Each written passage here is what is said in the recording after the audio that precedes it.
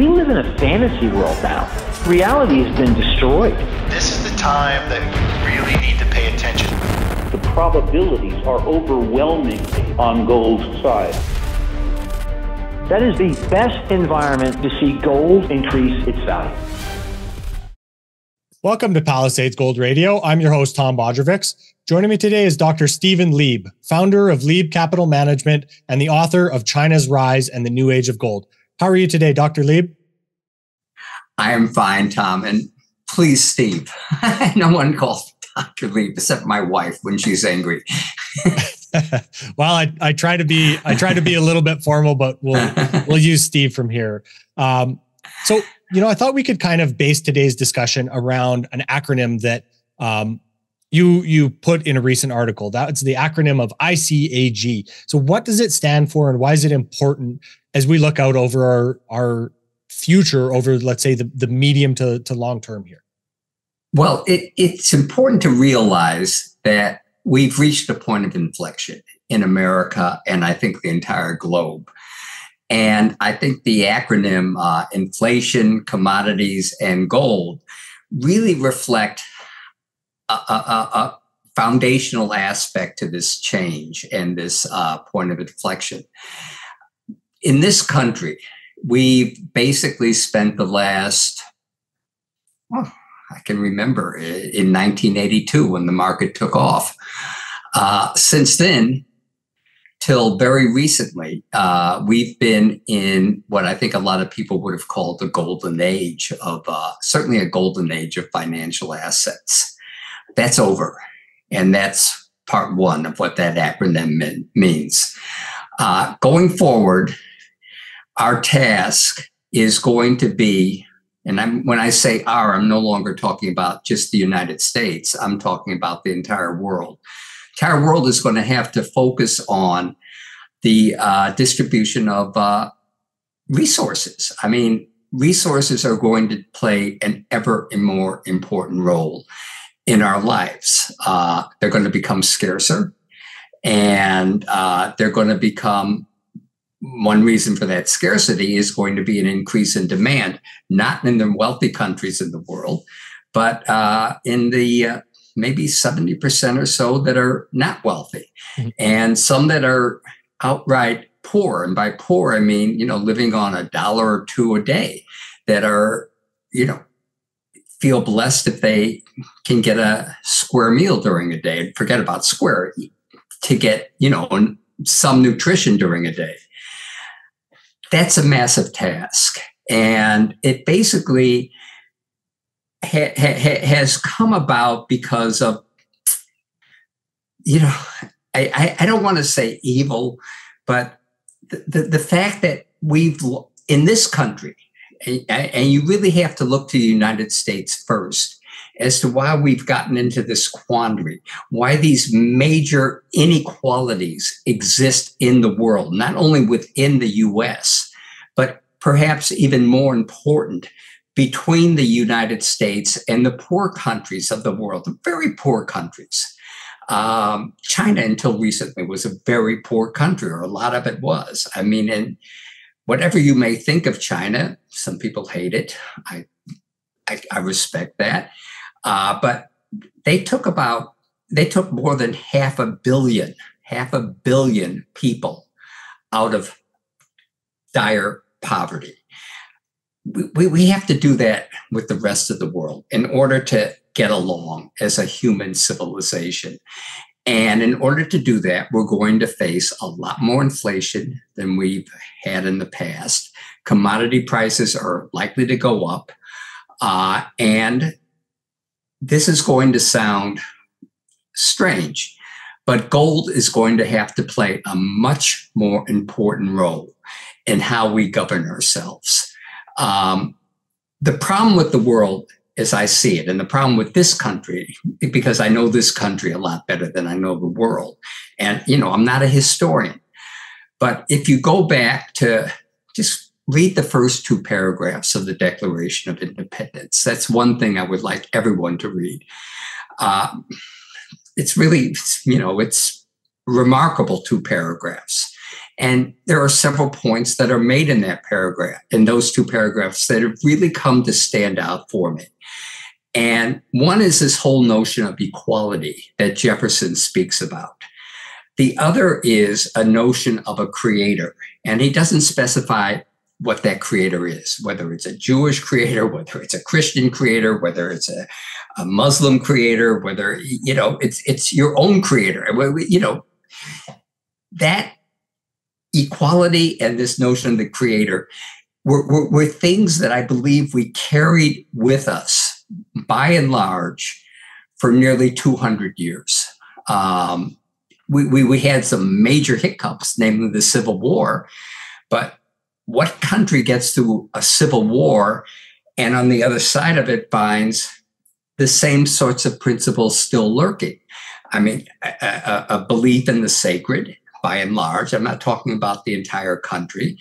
And a notion of equality that wasn't, maybe widely shared because there were African-American people. And I think basically, the fact that they were different. They weren't necessarily, in no way were they, in the sense that Jefferson meant equality. Let me just say this. What I believe Jefferson meant, and I think it's pretty clear, in fact, these are his own words, by equality, he means freedom of thought and respect for freedom of thought. And if you can have a society that basically respects everyone's freedom of thought and have a government that is dedicated to preserving freedom of thought, you have something that is really good and is going to succeed. And we did succeed as a country, not completely, but we were possibly on our way in 1970, by the 70s, or certainly by the 60s. We were on our way. In fact, Black people in the 50s and 60s in this country, they lived all right, and they had made it on their own.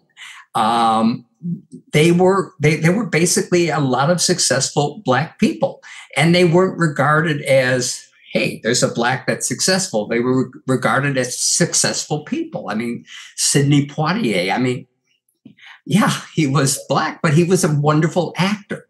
And that sort of feeling that, people were free, they had their own ideas about how things worked, and that material things were important.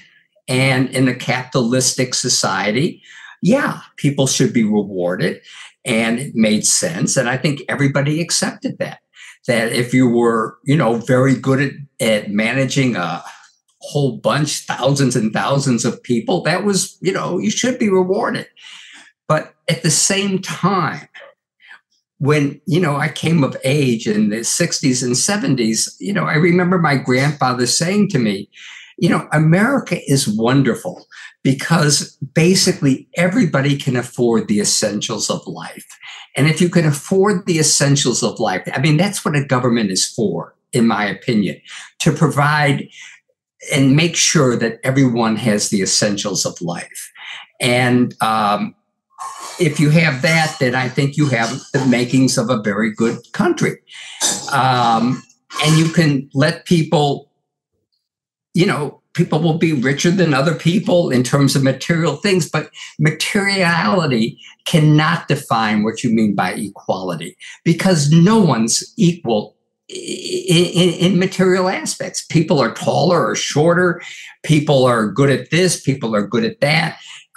We have IQ tests today and measurements today. Well, all those measurements were created by people, by white men that lived in a capitalistic society. It was Stanford-Binet test. That's the mother of the college boards, all the, testing that you do today. Nothing makes that sacred. It's just that, we had adopted a capitalistic system, and okay, fine, it works, but it's not the way to measure people. Measure people not in terms of how much money they are, don't measure them at all. Accept them as equal, but people that have a lot of money are not necessarily going to be happier than people that live a decent life without a lot of money. I mean, they can be very happy because they feel the happiness within themselves. And I know I'm sort of talking like some sort of religious nut. I'm not. I'm someone who wasn't raised in a religious background at all. And in fact, I think the people that have most influenced the way I think really didn't believe in formal religion because they felt that formal religion was too infused with the political.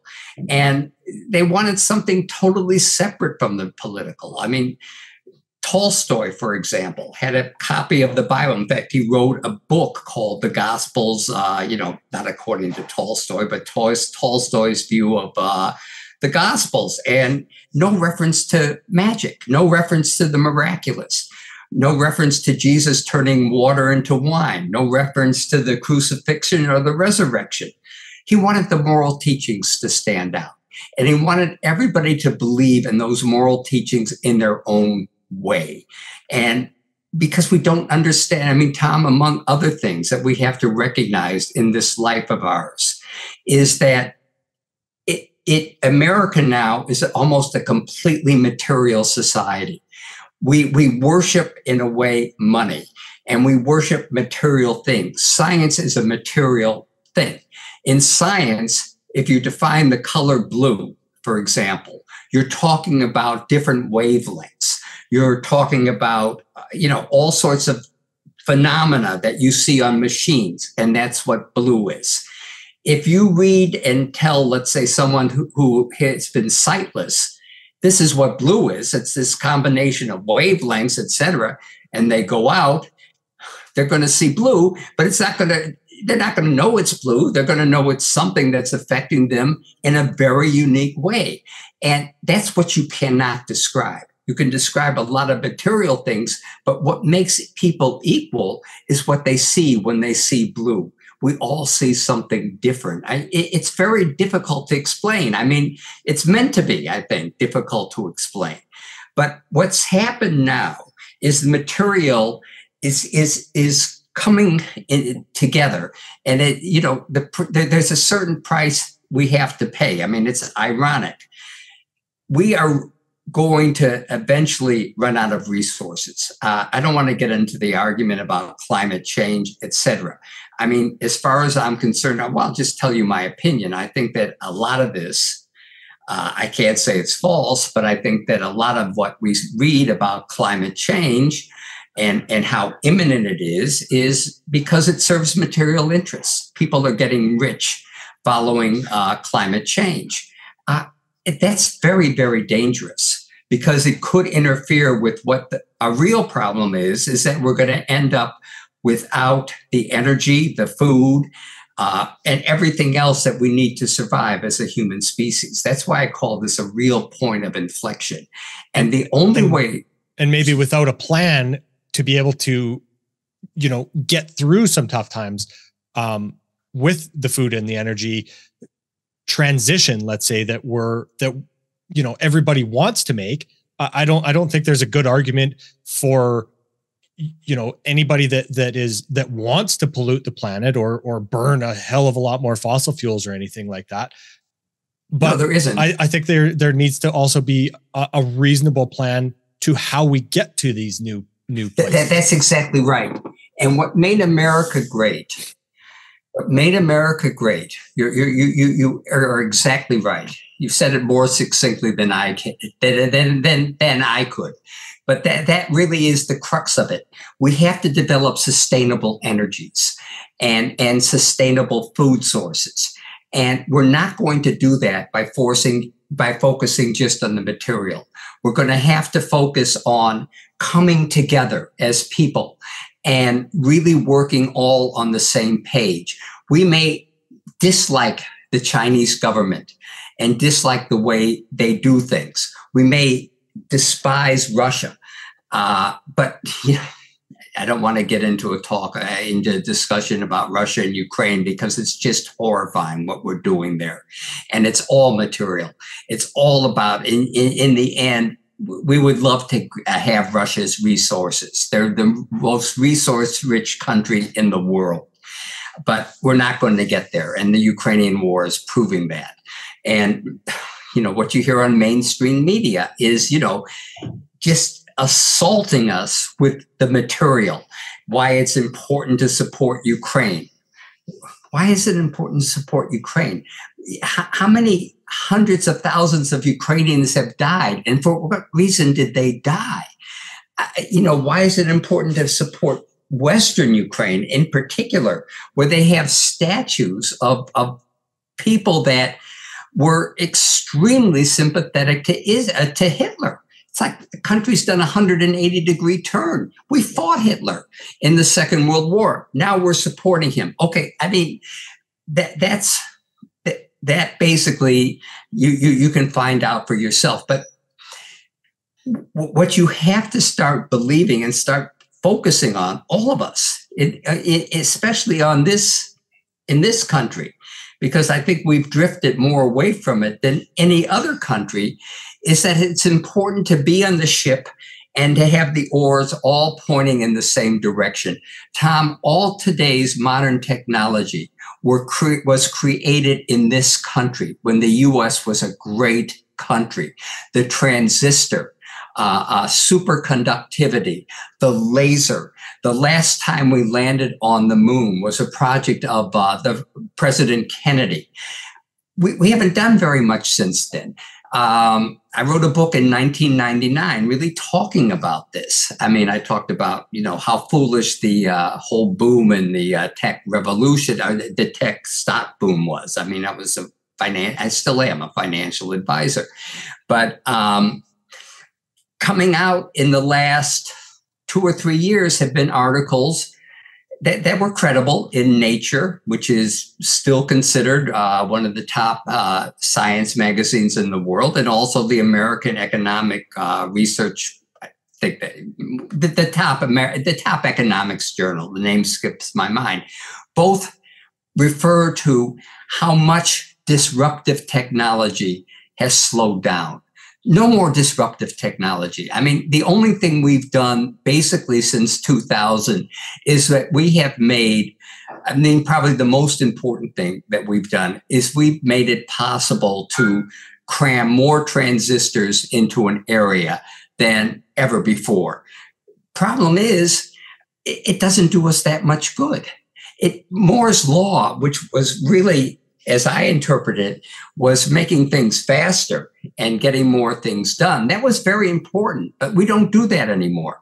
We have transistors that, we have our circuits that basically now can do more things, but they can't run faster.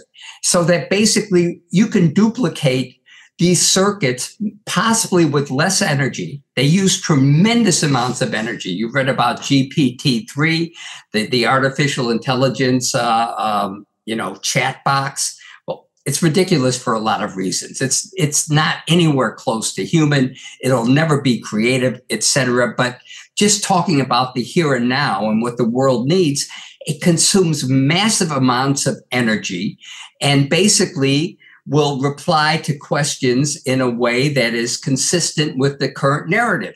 It'll tell you that Ukraine is a good place, probably, if you asked it, because it's still whatever it's taught on is what it's going to repeat to you. It's not real. It doesn't represent any progress in well-being. Original thought, exactly the word, no creativity. And so, Steve, let me interrupt you for a sec, if I can here. You made this distinction earlier, and you're also, recently here, you were talking about the idea that we haven't really done a whole lot since, let's say, the space age. What is it about the 1970s that you think is responsible for this change?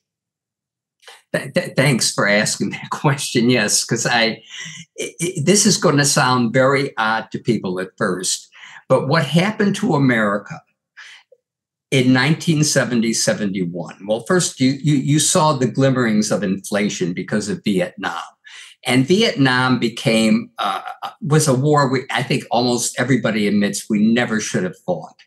both Kennedys opposed it. When JFK was assassinated, 2 months after he was assassinated, I don't know whether they carried out on it, but the plan was to have 1,000 of the advisors that were there come home. RFK was assassinated, and his major belief was that he wanted to get out of Vietnam as soon as possible. I personally think he would have won the election, but no one can say that. What happened in 1970 was a punctuation of what you saw, the material creeping up, our wanting to conquer Vietnam, our wanting to conquer the world, our wanting all these material goods, basically sort of replaced the fact that America treated everyone equally, or more or less equally. I mean, they respected everyone's belief. And what made that possible, and I know this sounds wacky, but I have a lot of evidence for it. What made that possible was our gold standard. What our gold standard did, and it's ironic because gold itself is money. It's always been money. For 5,000 years, you could treat gold as money. But gold had some other quality to it. And you could call it beauty, but it has some other magical, almost magical qualities. You can hammer gold down to where it's as thin as a wave of light. It's probably not even visible, but you won't harm it. It's not destructible. You can dissolve gold in a material, in an acid, and then follow a process and completely recover that gold. The French, I think, did that during the Second World War because certain athletes had won gold medals, and they didn't want the Nazis to seize those gold medals, so they dissolved them, and no one saw them. And after the war was over, the gold was still in that solution, and they were able to recover the gold completely. Gold has a sort of a magic substance to it, a magic aspect to it, almost. And it's also, and this is the key thing, even more important than these material properties, although certainly equal, is that it's also a sacred metal. It's beautiful by nature. Probably the most religious person that lived in the 20th century was someone named Simone Weil. She died at 33 because she was helping fight Franco in the war. And during that period, she refused to eat anything other than rations that were given to the soldiers that were fighting. And she was a sickly woman. She was small, etc. And she passed away in a hospital. She was as religious as you could possibly be, though she did not belong to a church.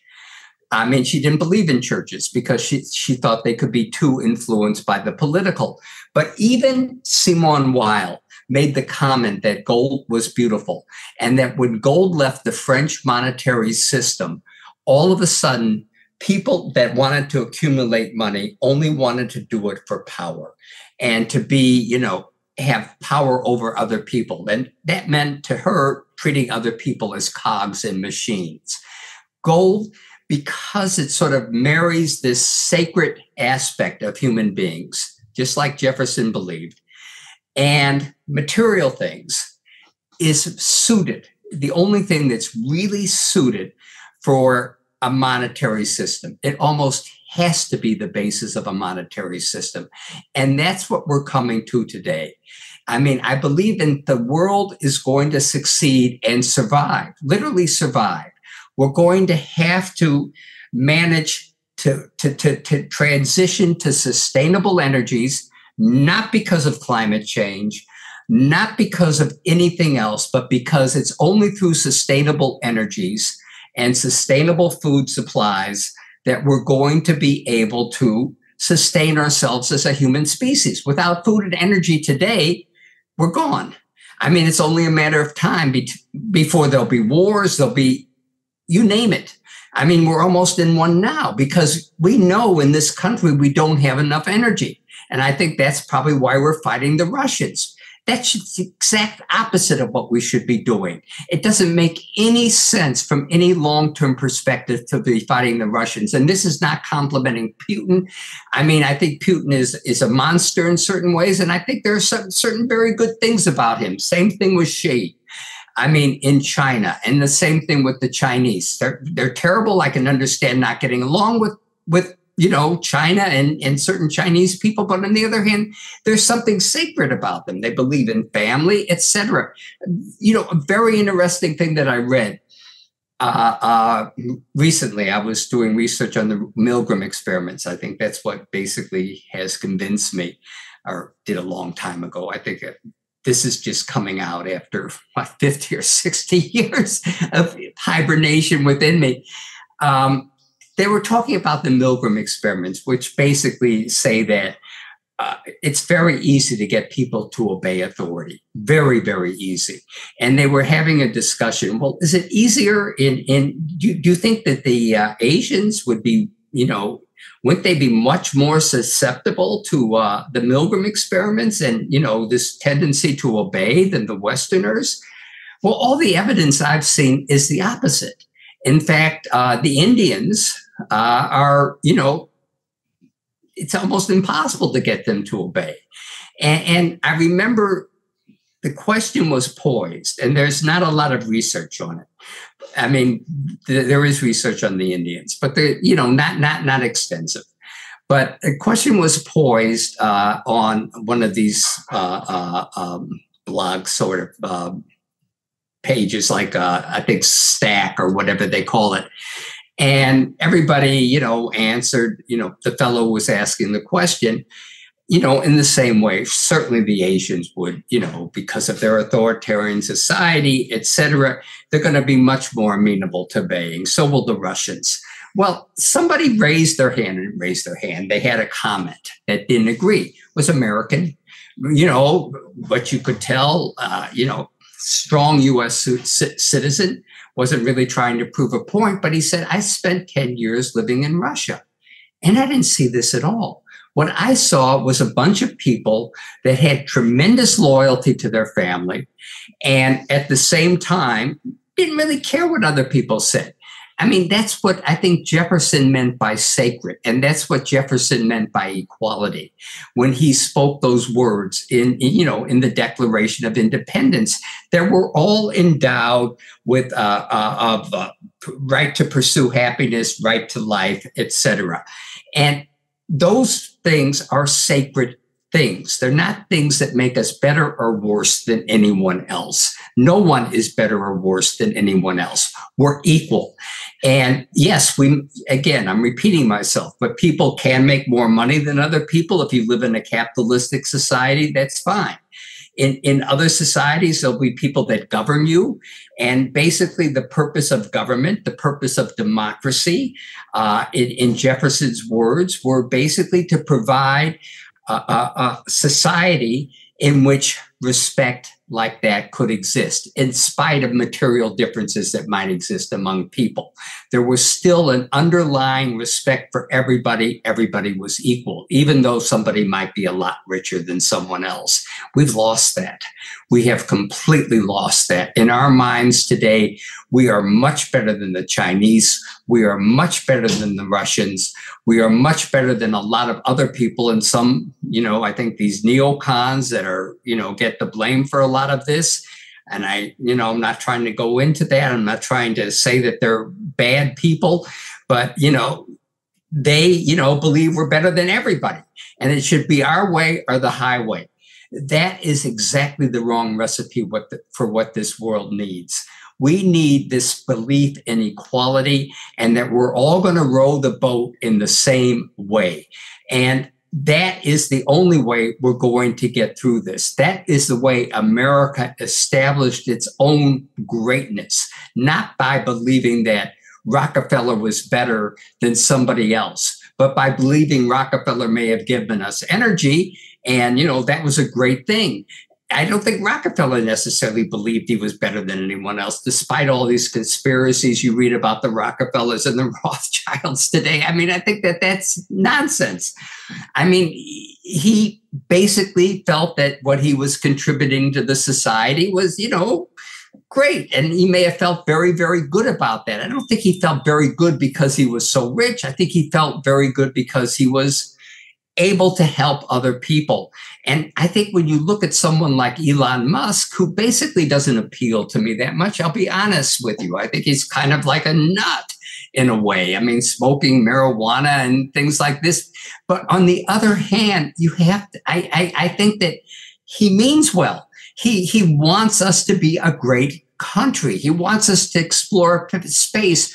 What philanthropist has ever spent $44 billion to basically create something that he believes is essential for America to be America and to get back to where it was in the pre-70s era when we were on gold.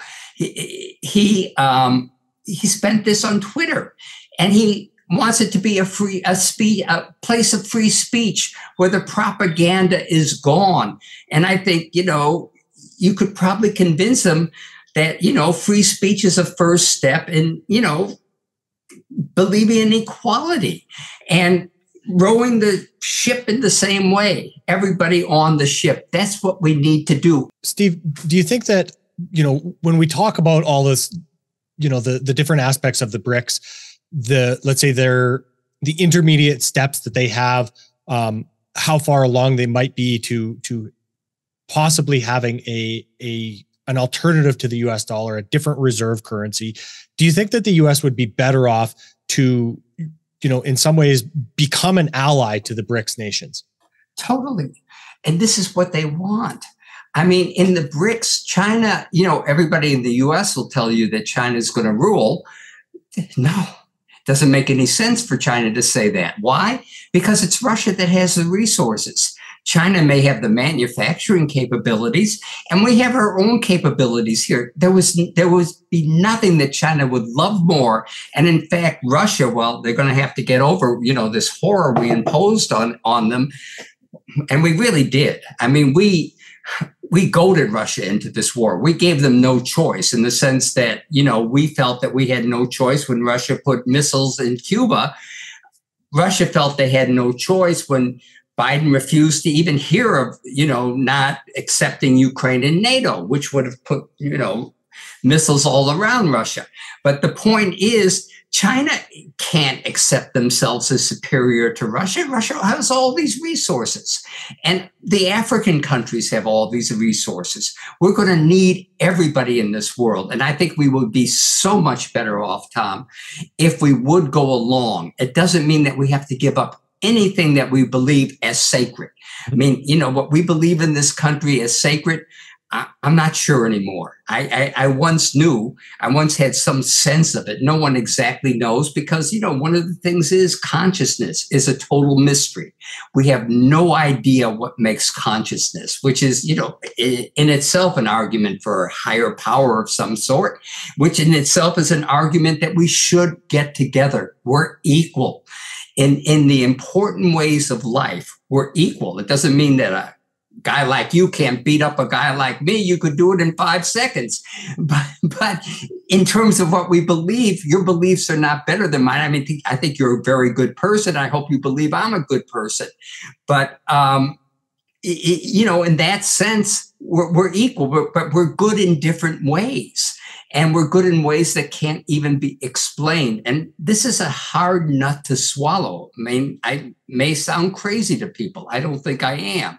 But, when it comes down to brass tacks, yes, I think we should go along with the BRICS. They, and that one common denominator that all BRIC countries share is gold. Gold has to be part of the monetary system. And this is not I sort of have great respect for Charlie Munger. But on the other hand, he gets it so wrong when he refers to gold as a barbaric relic. And I believe in a sense, he's kind of a contradiction in terms, because I believe he's a pretty good guy. I believe he wants to educate people and help people, etc. But in a sense, he's a creature of, material success. And he's looking at that. And, if gold becomes a standard, material success like his probably will not be possible. That's all right, but it may be. I mean, Rockefeller, I think in real dollars was as successful as Buffett and some of the richest today, but it's going to be different. Success is going to be measured on our ability as a human species to come together.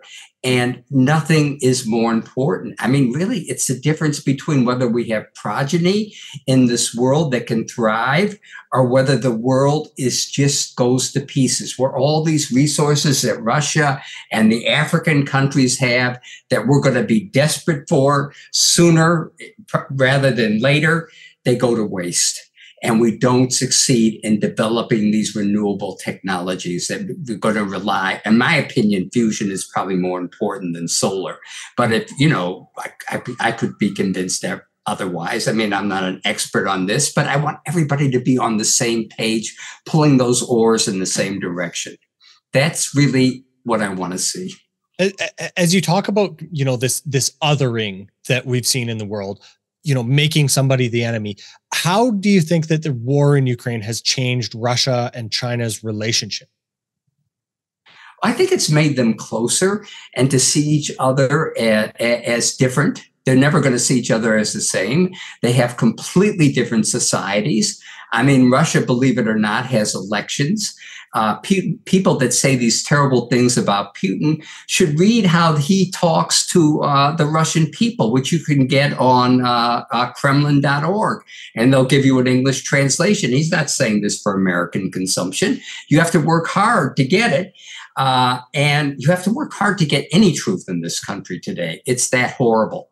But I think that Russia's a completely different society than China, totally different. They're Western. They're part of Europe. China is not part of Europe. And China has their own culture, Confucianism, that goes back 5,000 years. They're totally different than Russia. But I think this war has brought them together. And if it can bring Russia and China together, I mean, remember there was a time during the Cold War where they were bitter enemies. And that was much easier to understand than this togetherness because they're totally different cultures. Yet they can recognize that within each of the culture, there is sort of respect for everyone else. And that's what's important. So they've come together in terms of, I think, just respecting that they're equal in a way, and that they each offer different kinds of things. And I think we've done that in the Ukraine. I mean, if there's anything good, it might have been bringing Russia and China together. And if there's anything major about it, and I believe there is, I'm a big optimist on this, Tom. I believe there is a chance we will join and become one world nation. I know that sounds utopian, quixotic, etc. But if it's quixotic, it's the only solution that I can see. Maybe someone much smarter than I am sees a better solution to it. But we've got to come together. We've got to make innovation, for the sake of the betterment of humanity, not for the sake of triumphing over other people. I mean, back in the 50s, when the Russians, who were our enemies, launched Sputnik, we didn't seek to ban Sputnik. We didn't seek to ban their capabilities in space. We sought to develop our own and do it much better, because we thought we could, because we thought that what we held as sacred was better than what they held. We believed in Jeffersonian democracy. That, if in a word, if you want to know that I'm not preaching heresy, what I am preaching right now are the two first paragraphs of the Declaration of Independence. The only way I can find to meaningfully understand these two paragraphs is in terms of exactly what I'm saying today. And if you look closely at those two paragraphs, you'll see, I think it's the first paragraph, you'll see that Jefferson wasn't arguing that we were going to break away from the British to become a better country than the British. No, he said we have a right to be equal to the British. And that right to be equal, again, doesn't stem from material equality, doesn't stem from anything like that, but we have the right to our own freedom of thought. That's where it relies on, something that you really can't define materially, but it can result in tremendous material accomplishments. What you can't define material is absolutely essential for achieving the material accomplishments that we seek. I'm saying the world must come together and accept the fact that people are different, and people can be different and still good in their own way. And I believe that is true for most of the people on this planet. Not for everybody. There are certainly people that it does not apply to. But I think that when it comes to Putin and the head of China, it does apply. I mean, they are in their own way good. Russian people today really, they love Putin. They have a 70% approval. He has a 70% approval rating. And the major criticism, and this is from people that I know that are part of Russia, the major criticisms against Putin is that they want him to be tougher, if anything, on the Ukrainians. But he doesn't want to. I mean, he wants to, he doesn't want to destroy. I mean, yes, I'm sure he's done horrible, horrible things. I don't want to try and make Putin a saint. Far from it. Nor is Xi Jinping a saint. But nor are there, these crazy jails in this northwestern province of China that, tortures Muslims. They had 31 Muslim countries visit China. And all of them saw how they lived, and they all had no problem with it. Why do you think that's showing up at the SCO and the BRICS right now? Why is Saudi Arabia there? Because they convinced themselves that China is not some sort of evil enterprise. Again, and repeating, they're a country that took 500 million people out of abject poverty, maybe more. Maybe it was 700 million. I don't remember the name. We can get along with people like this. We don't have to accept their way of governing. We can still govern in a democracy, but a real democracy, the kind of democracy that existed before 1970, not the kind of democracy that exists today, which is not a democracy. It's some sort of corporatocracy. It's some sort of rule by the rich, ruled by the rich corporations that control the media, that, instill in you that Putin is a bad man. He's horrible, that Xi is horrible, that China is the devil, that it's just not the case. We have to get rid of that kind of democracy. We didn't have it during the 70s when we were fighting, during the 60s when we were fighting a Cold War. We accepted Russia. When, again, repeating myself, when Sputnik came along, we didn't say we've got to blackball Russia. No, if we're a good country, a real democracy, and can pull oars in the same way, let's do it. This is from the original Bible. Written in Greek, I think from the book of Timothy. And I wasn't raised a Christian. Incidentally, all this I've learned fairly recently. And the actual translation is, the love of money is the source of all evil. And that is, it's important to realize it's not money that's the source of all evil. Money is okay. I mean, again, when we were a great democracy, a lot of people were richer than other people. That was fine. But the love of money is the source of all evil. And that's what, ironically, gold is able to cure. Because gold it doesn't represent the love of money. It represents money without the love of, because it's what you love about gold, what people really love about gold, is its beauty. And there's no way of defining beauty. Beauty is something different for everybody. No one can describe their pain in complete blue-ness. No one can describe what, the color blue is. They can give you the scientific definition, but that is not blue. People can, have money, but as long as it's not love of money, once you have that love of money, it doesn't matter whether you're rich or poor. It's just you use, what word did you use? You used, I think, a word that is more accessible than when we were talking before. It wasn't lust. It was, well, the biblical word is love, but I think you had a word that people could relate to a little easier. I wish I could remember exactly what it was now.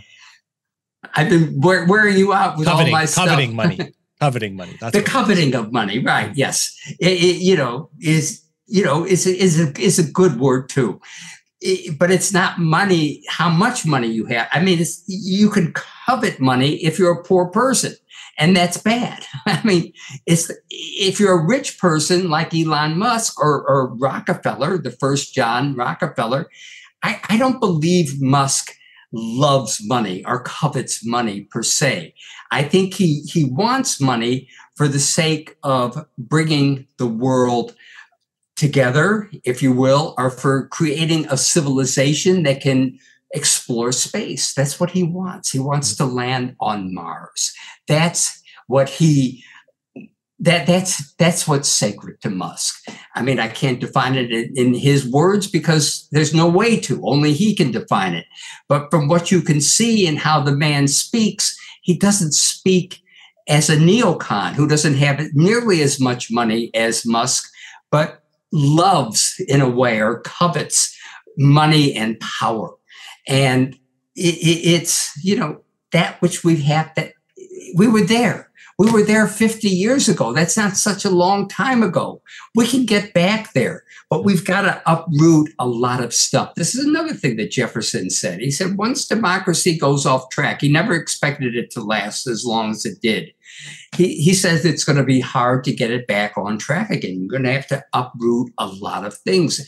And yes, we have a lot of work ahead of us and probably a lot of turmoil. I'm not going to say it's going to be easy, but if we make our minds up, I think that's one thing that is sacred about most Americans, or was sacred, was a determination, an inward determination to make this a great country. When we were in a depression, it was an inward determination to get us out, to find things that would get us out. In fact, a lot of the greatest inventions that we have today, they were created in the 60s and the 50s and the 40s, and also during the Depression. People were working together to get us out and to make life better. And that's always been a characteristic of the kind of Jeffersonian democracy that you can find. And again, I repeat this. If you want to think I'm crazy, so is Jefferson. I'm in very good company, in my opinion. And I'll take that any day. If you say I'm crazy, read the first two paragraphs of the Declaration of Independence. You don't have to read the speeches or anything else like I've done. Just read those paragraphs and think about them. Think about them really deeply as you can. They're not hard to understand. I believe 99 or 99.5% of the people in this country can easily come to grips with those paragraphs and realize that you cannot define equality in terms of material things. Equality is something inward. And the enemy of that kind of equality is that freedom of thought, is this kind of love of money, which imposes power, it imposes thoughts on you that doesn't allow you to be free. And that's what we've become. We've become a country of cogs in a machine that was created without our permission. And that's a shame. It's one of the great tragedies in the history of humankind, what happened to the United States.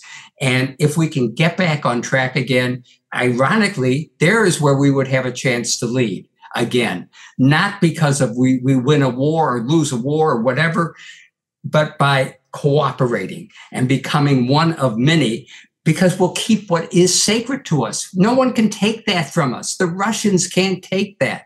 The Chinese cannot take what's sacred to America. They really can't. And but it will give us a chance to express that again. Mm-hmm. Hopefully, without sacrificing anything, we could find a way to work together to share resources, to share information and energy sources, everything like that. But, I think what it boils down to, energies. all of those ideas require a lot more nuanced conversation than most people are willing to have. And I hope that, a lot of my audience is able to, entertain conversations like that, to be able to be exposed to new ideas that might be uncomfortable, to be able to see the other side. Well, let me again just repeat what I said, because it just came to me, is that if we want to be number one again, we're never going to be number one by fighting wars. That should be obvious after 20 years of wars. We didn't make it. I don't know that we've learned that lesson very well there, Steve. Well, it should be a lesson that we've learned. If we want to be number one, go back to what's always been sacred to Americans, that we care about one another and that we treat people equally in terms of everybody's entitled to their own freedom of thought. That kind of sacredness will ironically allow us to rise to heights that we've lost. We no longer have the right to say we're the most technologically advanced country in the world, because we're not. It's China. Believe it or not, that's true. But if we want to get there, it will be by stopping the wars and cooperating with people that have completely different cultures, but cultures that are not worse or better than ours. Mm-hmm. Cultures that are different, cooperate with them. And that's the way. And, so I'm not saying anything that anyone else is not saying. I'm not saying that we have to accept the fact that we have to forever play second fiddle to Russia or China. But I'm saying that we'll never play first fiddle going the way we're going. We'll play first fiddle by going back to what's sacred to America. And that will probably take us much further, but it's not going to be easy, Tom. Like you were saying, it's going to require, the neocons, the people that control the material levers in this country, they control an awful lot. And it doesn't, unfortunately, the sacred is fragile in a way. It's vulnerable to what these people are doing. And it's a shame. They're turning us all into cogs in their own machine, all into just non-human pieces, just material objects in their own machine. Mm-hmm. We've become material objects, and that's a shame. And we can, break it if enough like us, are willing to, fight for it. Stand up and understand it. Steve, yes. I appreciate your time and, sharing obviously what you're so passionate about with us here today. Of course, if any of our listeners want to see more of Steve's work, he's available at leeb.net, at Leeb PhD, and also you're the author Leeb.com. Leeb.com. Okay, Leeb.com.